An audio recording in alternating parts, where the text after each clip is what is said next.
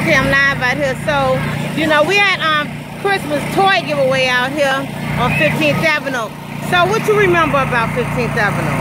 Well, 15th Avenue was my stomping ground. You could have just walked anywhere and had some fun. Any store was open, anybody was on the block. It was anything that you asked for, it was out here. It was just some peace and fun. So, what about the dangerous parts of it and stuff like that? But it just wasn't wide open then, like it is now. You was able to go in the store, okay, but you might not make it out. It all depends on that store. Yeah, it only depends on the store that it is. So what about Sugar Hill? Tell me your insight. How it was back in the days with Sugar Hill? Sugar Hill, I stayed by the railroad track. Yeah, you did. I remember you. Sugar Hill, where you was able to have your front door open, sitting on the porch.